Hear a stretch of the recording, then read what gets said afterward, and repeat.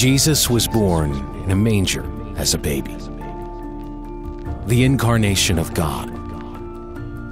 He came with a mission. The Spirit of God was upon him. He proclaimed good news to the poor. He bound up the brokenhearted. He proclaimed freedom for the captive. He released prisoners from darkness. His life led to his death on a cross. "It is finished," he proclaimed upon his death.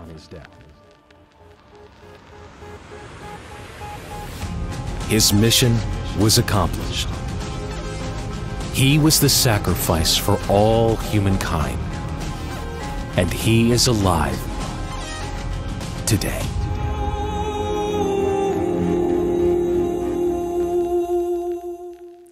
Praise the Lord, saints. We greet you this morning, the Resurrection Sunday, the time that our Lord Jesus Christ was raised from the dead.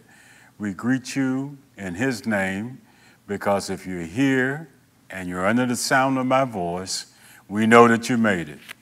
Jesus was faithful to his word because he'll let you get up and see another day. Now, if you have your Bibles, I want to show you something from the book of Luke, chapter 24. The Bible reads as follows.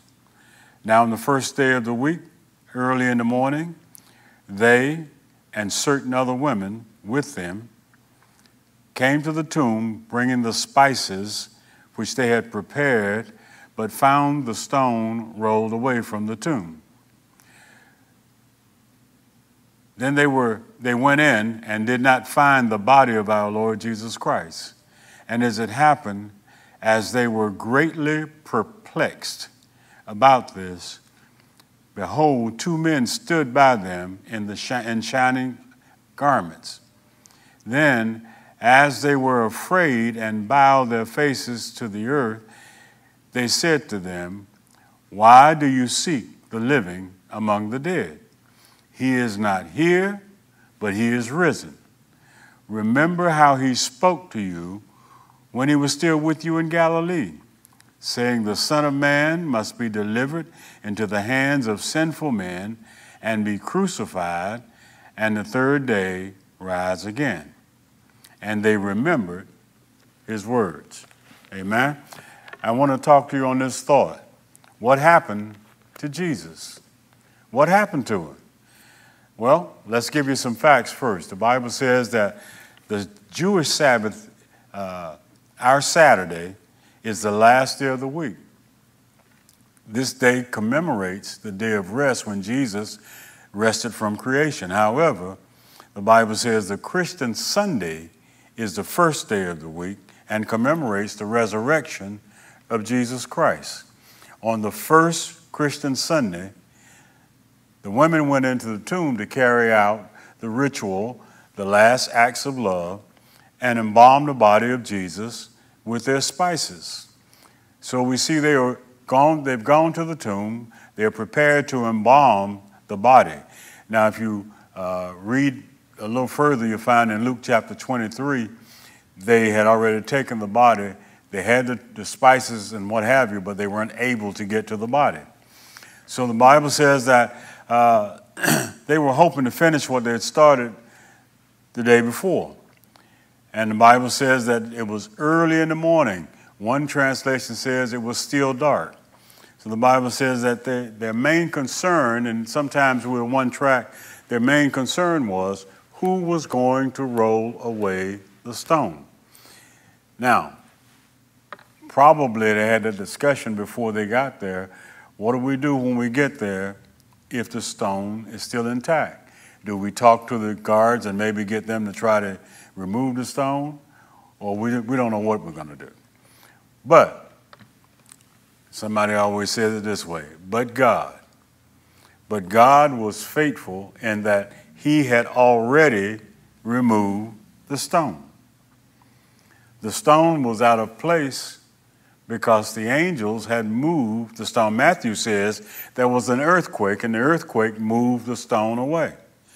Now, the first thing that we notice is that when the stone was removed, they looked in, and there was no Jesus. The question then was, where is Jesus? What happened to Jesus?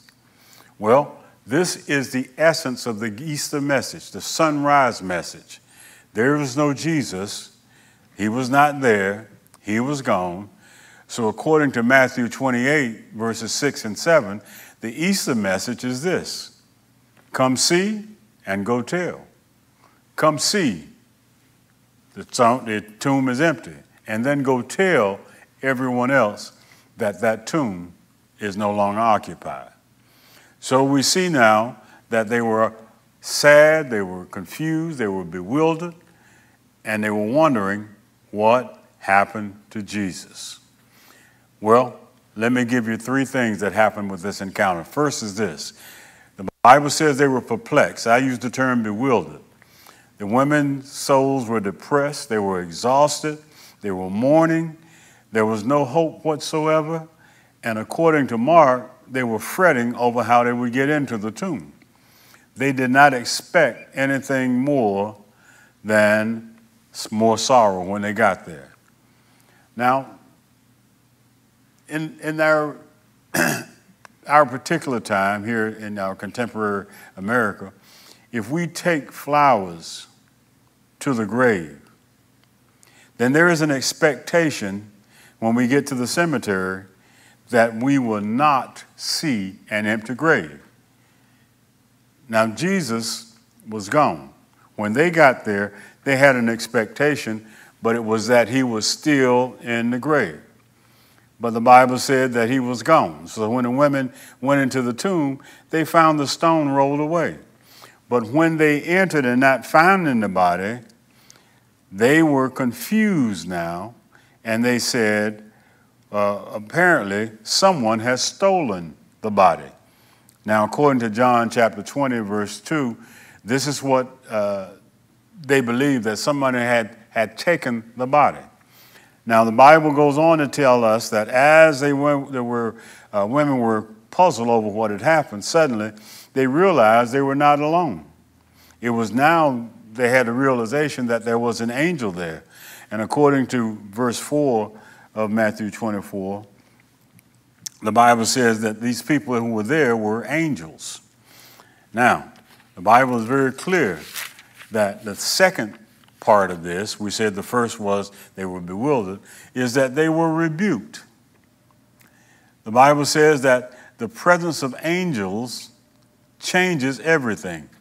The Bible says that when they looked, they saw the splendor of these angels. And the Bible says in Luke chapter 9:29, it says the appearance was altered, and they were as white and glistening. But the women were overcome with fear, and they bowed until their faces were on the ground.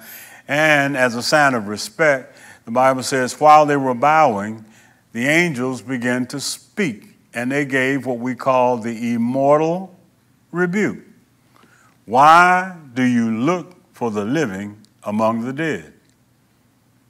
Why were they coming to anoint a lifeless Jesus? When they should have known that he would rise from the dead, the angel said it was shameful for them to look for Jesus in the grave. Now, if you're looking for a dead relative, you go to the grave because he should be among the dead. But if you're looking for a living Savior, then you got it all wrong. You just missed the boat. The Bible says that all resurrection-denying churches look for Jesus among the dead. Now, you know what I'm talking about when I say non-resurrection churches. These are churches who have the emblems all around. They show you Jesus still on the cross because they believe that he is still a dead Savior. So they tell you that he was a courageous man. They tell you that he was a man of great conviction. They tell you he was even a man of great faith, but they still believe that he's dead. Now, these churches will never, ever minister what we call the R word, resurrection. Now, that brings us to the third point. The Bible says that they were instructed. After they were in a state of bewilderment after they had been rebuked. Why are you here if you didn't hear what he said about getting up? You didn't believe him. Why are you here? So they were now instructed. Verses 6 through 8 tells us this. The rebuke set the stage for the angel's proclamation of a joyous Easter message. He is not here, he is risen. Or more accurately, he has been raised.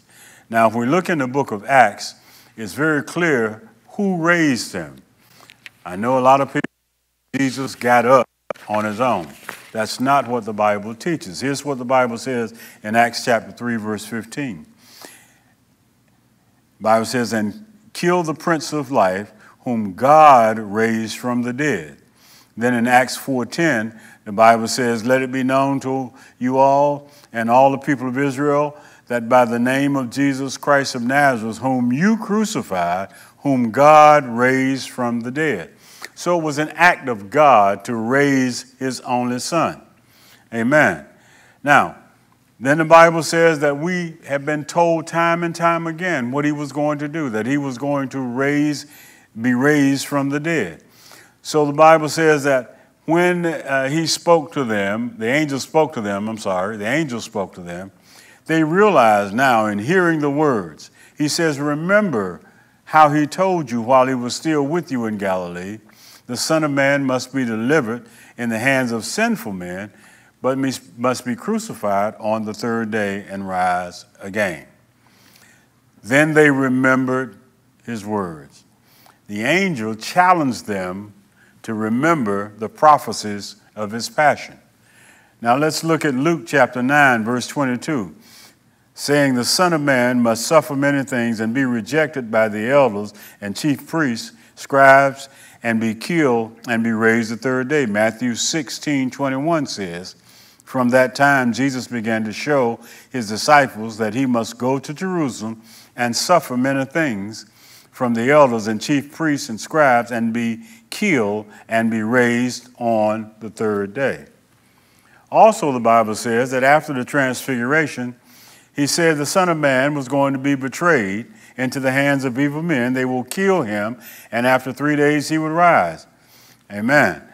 Now, notice this. In Matthew chapter 17, verse 22, it says, now while they were staying in Galilee, Jesus said to them, the Son of Man is about to be betrayed into the hands of evil men, and they will kill him, and on the third day he will be raised up. Amen. So the Bible goes on to tell us that the women now remembered Jesus' words. Jesus had often spoke metaphorically, but sometimes people don't get the metaphor. A lot of times they're looking for the literal translation and they miss the object of the story. But now the light had begun to come on, and now they knew immediately that he had risen. So the great truth here is that the significance of the resurrection is inseparable from Jesus' prophetic word about his death and resurrection. It is the word of God that makes sense out of everything. Significantly, all three episodes here are constructed the same way so that bewilderment, rebuke, and instruction are always the case. We're always amazed about what we hear about Jesus. And because we don't believe what we hear, there's a rebuke that comes, and then we have to be instructed in the word. The Bible says the instruction section consists of a call to remember what God said. Now, I tell you, no matter how old you are and how long you live, you're going to have a moment when you remember what he said to you. Now, people will always tell you, I never heard that before. I don't believe that. Trust me, you will remember what he said. Now, the Bible teaches us that people who hear about the resurrection for the first time might need to pass through what we call the 4 stages of belief. Let me give them to you. The first one, the Bible says, is we may think it's a fairy tale, or we make it an impossible thing to believe. So we don't believe it at all. That's the bewilderment stage. Like Peter, the second thing we see is they have to check out the facts. It's amazing how saints have to check out the facts in order to operate in faith. But they'll still be puzzled about what happened. So that brings us to the third step in belief. Only when we encounter Jesus personally will we be able to accept or make a decision about the fact of the resurrection. Every one of us will have a personal encounter with Jesus. Whether you believe that or not, if you haven't had one, your time is coming. If you had it, you know what I'm talking about. But the fourth statement of belief is this. As we commit ourselves to Jesus and devote our lives to serving him, we will begin to fully understand the reality of his presence. So what does that mean? That means the more time I spend with Jesus, the closer I get to him, and the more I understand him.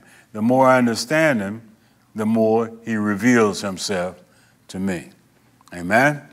So, as you witness to others, accept the fact that people need time to think through this. We rush this thing sometimes, and we tell people, you got to receive Jesus. You got to have him right now. Give them the information and give them time to understand it, because the worst possible thing is to have a person who accepts Christ and doesn't understand what he's done. Now, the Bible goes one step further and tells us this. Those who rejected the prophetic word rejected the resurrection. You can't have one without the other. If you refuse the prophetic word, then you have received the word concerning the resurrection. Now, this was the case of the Lazarus and the rich man. Notice in Luke chapter 16 and verse 31, if they do not listen to Moses and the prophets, they will not listen or not be convinced, even if someone from the dead were to come back. You know, you're going to have an opportunity to hear this word and believe it without having someone from the dead to come talk to you about it. Amen. You need a living witness. Amen. So the Bible says this, our minds and hearts will begin to embrace the massive decision of Christ only through the light of scriptures. All of them. The Old Testament talks about his coming and what would happen when he came. The New Testament gives us the story of what happened when he came, and as we go through the rest of the New Testament, we find out exactly what he expects from us after he is preparing us for his return. Amen. So it is only Christianity has a God who can become a human and die for his people and be raised again in power. He's raised to rule in his church forever. So, in conclusion, let me tell you this. There are so many reasons for the resurrection, but let's give you 7 good, quick reasons why the resurrection is so important. First, because Christ was raised from the dead, we know that the kingdom of heaven has broken into Earth's history. So our world is now headed for redemption, not disaster, because he lives. Second, because of the resurrection, we know that death has been conquered, and we too will be raised from the dead to live with Christ because he lives. Number 3, the resurrection gives authority to the church to witness in the world.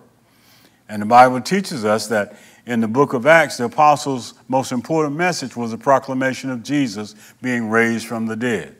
Number 4, the resurrection gives meaning to the church's sacrament of the Lord's Supper. When we remember the story of the Emmaus Road incident, that it is in the breaking of bread that we discover the resurrected Lord. Now, number 5 said this, the resurrection, helps us to find meaning in a great tragedy. When someone has died, it seems as though all hope is gone. But the resurrection gives us hope for the future that we'll see them again. Number 6, the resurrection assures us that Christ is alive and ruling in his kingdom. He's not a legend, he is alive, and he is real. Number 7, the power that brought Jesus back from the dead is also available to us so that we can live for him in this evil world. So, only one central belief unites and inspires us all. Inspires all true believers and answers the question, what happened to Jesus? The answer, he rose from the dead and he is alive. Amen.